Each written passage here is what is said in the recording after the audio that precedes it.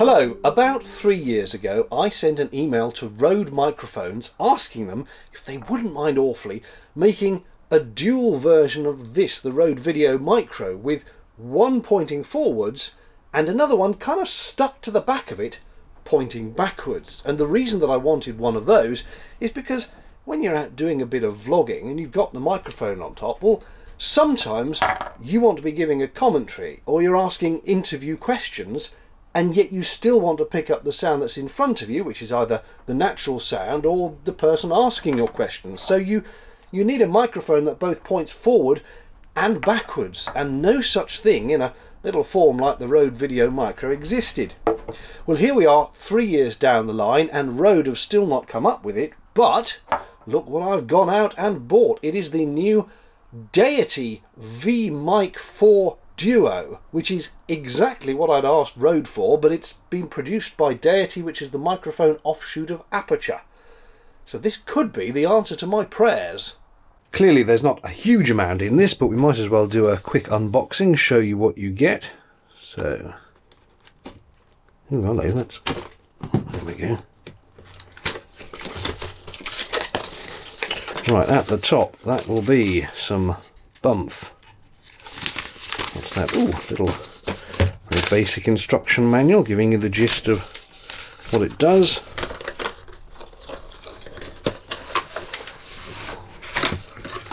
Okay, there's something else in the box there. That's a warranty card, I think. Okay. There's the microphone. It does come, as you can see, with the two wind jammers. I'll do a test on how effective they are. One cable, which is your standard TRS to TRS. So no input for phone. This is designed for cameras. What a fantastically engineered piece of cardboard. Isn't that amazing? Oh, love a good bit of cardboard. Anyway, I could play with that for hours. So, there's the microphone. Let's pull that wind. Yes, that's just going to pull off. One wind jammer. One smaller wind jammer. There is the mic, complete with one forward facing half and one shorter backward facing half, and it's in one of these Rycote Lyre suspension mounts, which are practically unbreakable and isolate the mic from any handling noise on the camera. That's fairly sturdily constructed, I'm pleased to say. Looks alright. There's this switch here which switches it from mono mode, which is, I think, the front mic sent to both channels. Switch back is then notional stereo mode. It's not stereo, obviously. Its front mic goes to one and rear mic goes to the other. And there's the output there over to your camera, and there's this extra little input here which I will come to. So there you go, diddy little thing. So this clearly has the functionality. It's a forward-facing mic and a backward-facing mic, and one channel goes to left and one channel goes to right. So it's dual mono, effectively, which means you can edit the channels independently. But does it sound any good? And how does it sound against my go-to microphone, the Rode Video Micro? Let's put it through its paces. This is the sound of the Deity V-Mic D4 Duo using the front microphone. I would say I'm sitting about 50 centimetres, yeah, about half a metre in front of it. I do not have the windshield on, the wind jammer, because I'm indoors and there isn't really a breeze. This is not a perfect recording environment by a long shot. I've got a couple of windows open over there and I can hear in the distance a rather noisy dual carriageway, just a little bit of sound in the background. It's very windy today, things are banging around outside, and this is not an acoustically treated room by any stretch of the imagination. But in that sense, it is a more realistic test of what it will sound in a real environment. So once again, this is the Deity. I've set it to be the front mic only for this test, and I will now plug in the Rode Video Micro so we can do a direct back-to-back comparison of the one with the other. This now is the Rode Video Micro under exactly the same conditions. The mic is where the previous one was, the windows are still open, it's still windy outside. So Mary had a little lamb. Its fleece was white as snow, and everywhere that Mary went, the lamb was sure to go. But did Mary like the sound of the Deity mic versus the Rode mic? Only you can make that decision. What I'll do now is plug the Deity mic back in and point the rear microphone at me, and we'll hear what that one sounds like. I might do that at a closer distance because that would be a more realistic test of its use. What you're now hearing is the Deity's rear microphone. Now when you switch it to this mode, both microphones, the front and rear, are active, so the front mic will be picking up some sound, but I will cut that channel in the edit so you're only hearing the rear pointing mic. I have reduced the distance to about 25 centimeters because that's a bit more of a realistic simulation of how this would be used. It would be held up in front of you when you're vlogging, so the mic would be a lot closer to your mouth than the front one would normally be from what it's recording. I don't know if the two capsules are identical in the mic. Certainly the rear facing one has a shorter body for a shorter shotgun effect, but it shouldn't need it because you're going to be standing right behind the camera talking straight into it. Anyway, this is what it sounds like. Once again, this is the rear facing microphone on the Deity mic. Now the thing about these microphones is that they will of course be used for vlogging outdoors, and as such both the Rode comes with a big fluffy windjammer which actually does a pretty good job. It's not perfect, but it does a pretty good job. And the new one from Deity comes with two little windjammers, one for the front, one for the back. So will they be any good? And of course the thing with windjammers is you don't just want them to stop the wind into the microphone. You could do that by putting the mic in a concrete box, but that would stop all the good sound coming in as well. So they need to stop the wind but be acoustically transparent so all the sound you do want can still get through. Well, there's only one way to find out, and by lucky chance it's quite a blustery day today. As you can see, I am now outside, and this is the Deity V-Mic D4 Duo. It's in dual mode, which is to say both the front and rear microphones are recording, but in the edit I will switch it so you're simply at the moment hearing the forward-facing microphone. The windjammers are on both microphones, and it is sort of intermittently gusty. There's a breeze blowing right now. There we go, that's quite a strong gust that's blowing right now. And then in a minute, oh, that's a very strong gust that's blowing right now, and then it'll calm down for a second and then it'll gust again. So I would say when it's gusting, it's quite a harsh condition, and I would be quite surprised if the windjammer can do any good whatsoever. And then when it's not blowing and it's just a little gentle breeze, it's the kind that I think it should be able to take care of. I'm waffling on a bit because the breeze is so intermittent. I want you to get a good example of what it sounds like when it's not blowing, and what it's like when there's just a little bit of a breeze, and then how well it's handling when there is quite a gust. So for the moment there's barely a whisper. Oh, and now it's picking up again. So it really is all over the place. And what I'll do in a second again is switch over to the Rode Video Micro, which has that much larger windjammer on it, and we'll see how well the Video Micro does under the same circumstances. Alright, I think I've talked for long enough. We've had blowy and not blowy, and once again you're listening to the Deity microphone at the moment, the front mic. I'll also switch it around and do some recording from the rear mic as well.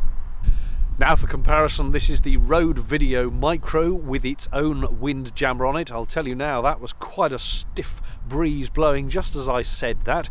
And I think simply because the windjammer on the Video Micro is so much larger than the one that comes with the Deity, it will do a better job. Now I have tested the one on the Video Micro in some extreme conditions before, and it's not perfect by a long shot. It does a reasonable job as long as there is only a reasonable breeze.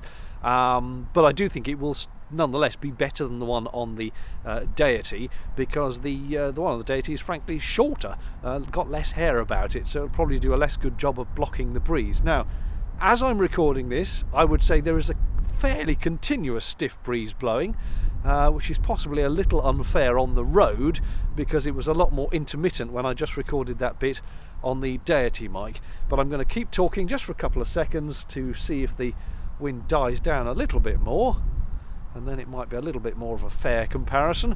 But either way, there's not a lot I can do about the wind. The wind is the wind, and this is a realistic outdoor test, albeit in a pretty stiff breeze, which really you would want a full-blown broadcast blimp for if you were doing this what I would call properly, but when you're just shooting with a handycam you haven't really got the scope for a full broadcast blimp, so a little furry wind jammer it is. Anyway, this is the Rode.